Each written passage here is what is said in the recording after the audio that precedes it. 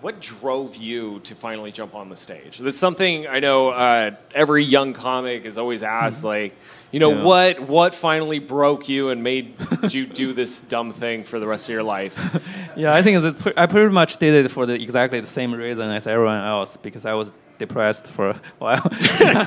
So stop feeding into the stereotypes. But okay, all right, it's true. Yeah, so I spent this 8 to 9 years to get a PhD, but I couldn't find a job, so I started to get a little depressed, and all of a sudden my wife told me that there was this open mic, because she's a pianist. She sometimes goes to jam sessions. So she was like, you should go to the open mic, because I don't want you to get into depression, right? You should tell some jokes. I don't want you to get into depression. Yeah, I want to tell some jokes and open up, and Here's a black void you need to go into.